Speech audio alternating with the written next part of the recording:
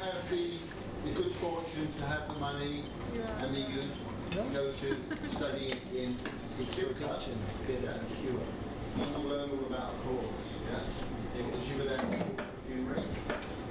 And does anybody know what the method to make an accord is?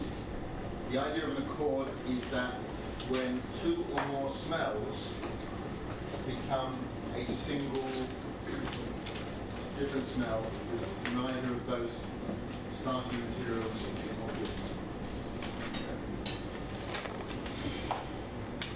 So how could you make it? Anybody heard how to make this? Sorry?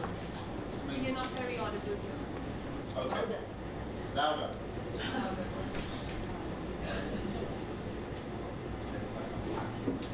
Okay. So how, if you go to IPSCA, they will teach you how to make accords. Do you know the method they teach you to make accords? Sorry? You get two materials. Sorry? Do they compare it with music and then teach you how to do it? No, no. Okay. Yeah, it's the Jean Carl's method. 1 and 9, 2 and 8. Yeah, okay.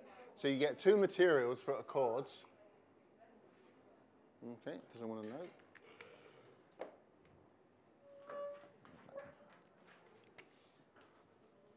Accords. You get two materials. So let's say ylang ylang and benzoyl salicylate.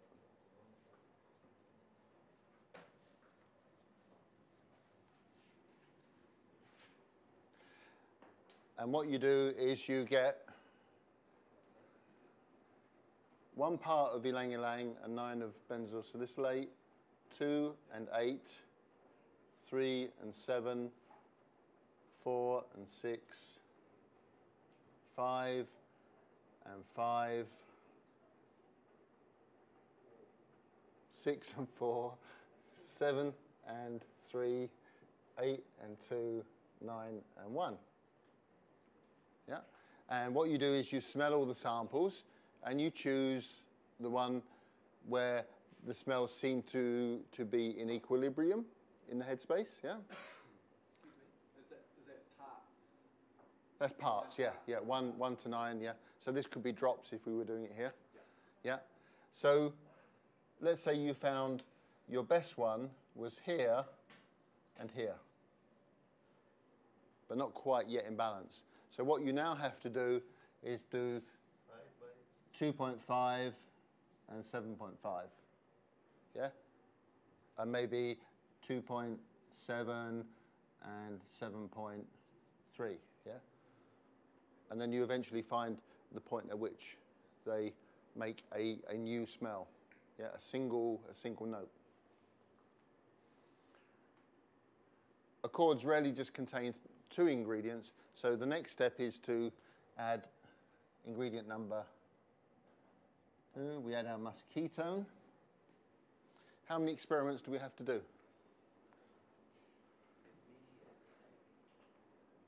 It's you know what the answer to this is. It's an exponential thing, isn't it? Yeah, yeah.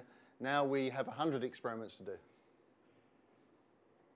Yeah, because we have three possibilities. We've got 99, yeah, 1 and yeah, 99, 98, 1 and 1, and yeah, we go on. This will be done for each and every ingredient that you add to your fragrance. Yeah.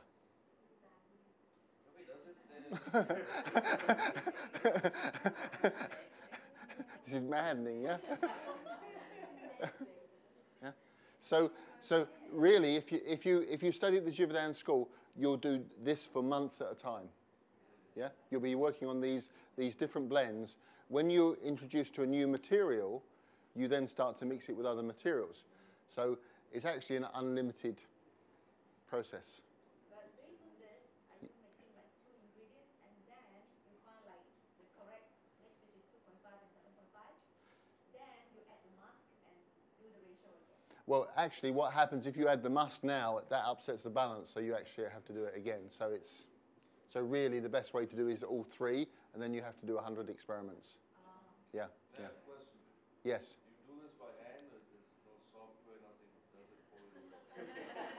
Do it by hand. If you go to Versailles, yeah, you do it by hand.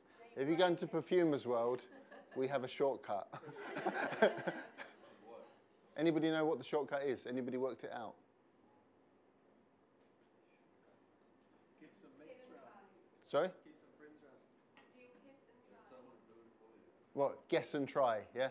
Yeah, like Edward de Bono's, lateral thinking. Let's just try something like weird. Yeah, that's one way to do it. Any other way? You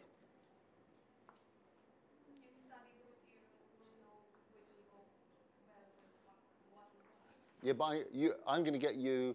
I want you to do accords today, not in 3 weeks' time. What's the shortcut? Yes, look at the impacts. Yeah, because if you actually think about it, what did I ask you about those 5 materials? What would we have to do to get the impacts so that the level in the headspace was the same? So it's a simple division with the impact to calculate how much you need to get in the headspace. Because the impact tells you is a combination of odor response and vapor pressure. So if you get them in balance, this is more than likely where you'll find the equilibrium between the two smells. So you can do actually 20 smells and get them in equilibrium, yeah, in a matter of minutes with the impact, yeah, and it's the quick way to start, yeah. Yes. Is there a formula you can write out to explain?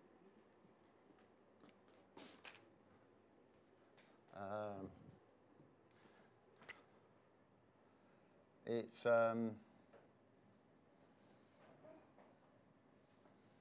the same as that. I have to work through it because I don't have a formula immediately in my head, so I've got to work it out.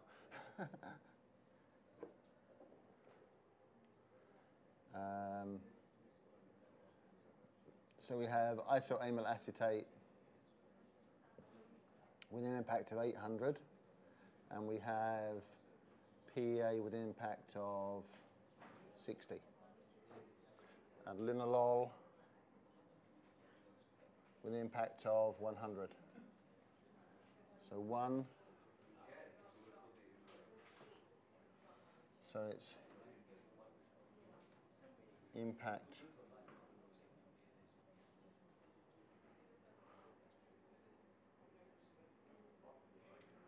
No.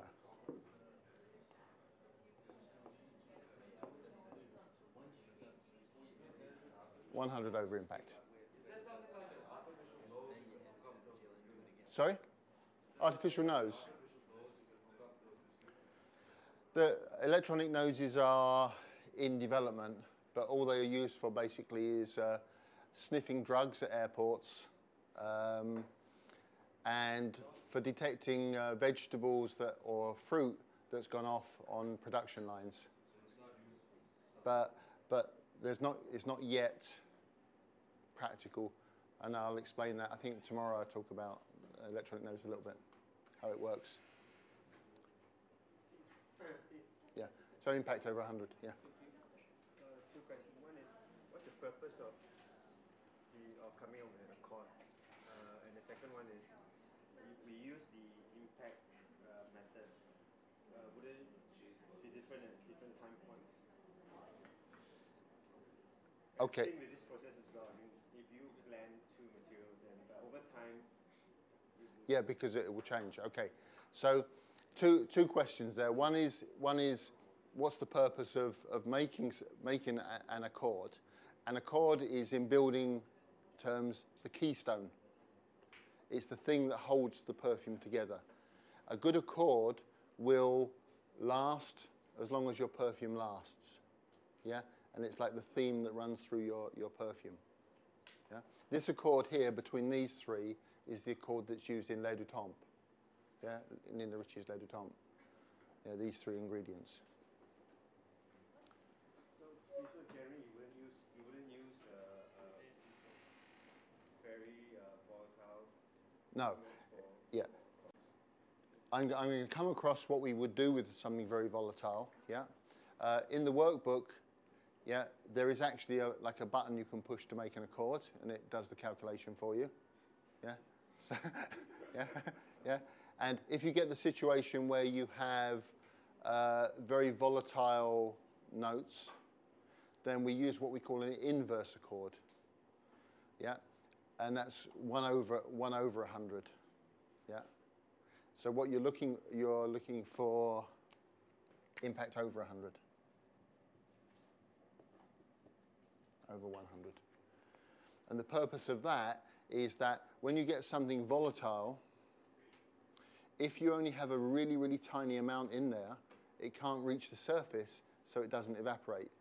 So what you have in evaporation is what we call half-life. So you have a curve, yeah?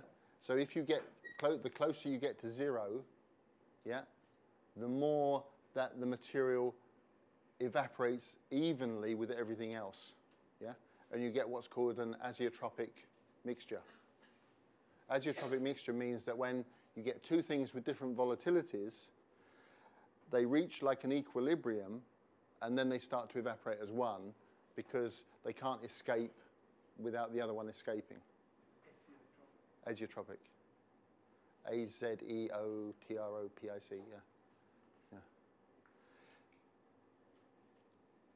And in the workbook, you'll see that in the auto modification wizard, yeah, it says make an inverse accord, and that's used for that situation where you get things with very different volatilities.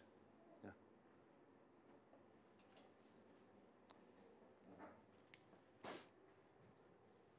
There was a. Did I answer the second question? Over time. Oh, that was the second. Yeah, I did. Yeah, yeah, yeah.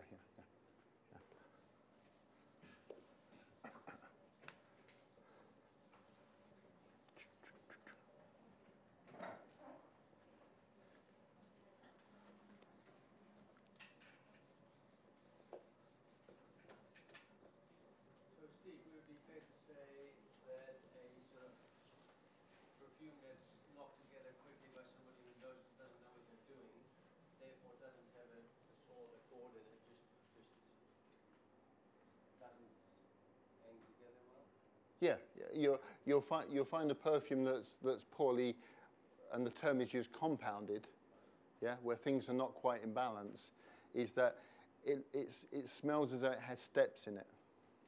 You know, it's citrus, and then it's floral, and then it's woody, yeah. Not it's citrus floral, floral citrus, floral woody, woody floral, woody.